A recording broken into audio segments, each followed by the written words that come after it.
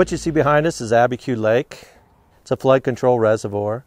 Its congressional authorization is for flood control and for sediment storage. And over the years it is storing some sediment behind the dam. The lake level you see behind me, it's about 6,220 feet above sea level, and it is the highest reservoir in the continental United States for the Army Corps of Engineers. The water you see behind me also is called trans-mountain water, which means it came from, and there's some native water which ran off locally, but most of that water is piped in from the under the Continental Divide, and it comes down through two Bureau of Reclamation reservoirs into Abiquiu Lake. Technically, it's about 189,000 acre-feet. An acre-feet is 1 acre that's about a foot deep.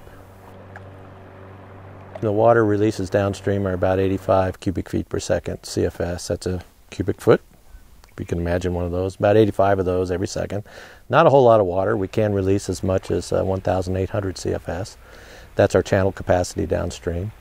In terms of the allocations, in terms of the water, the Corps will make flood control operations in times when they do need to make the flood control operations. We are proprietors of this water. We're not the owners of this water. There's a lot of players that are involved in terms of water management in the Rio Grande Basin.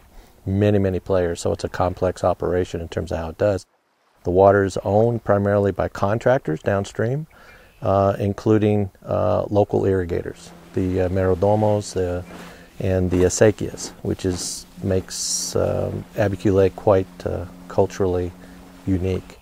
I don't know of very many Corps projects in the Army Corps of Engineers that do deal with acequias and deal with the Merodomos and irrigation ditches that go back probably to the 17th century, back to the time of the conquistadors. Some of these ditches that supplied water out of Abiquiu Dam are that old.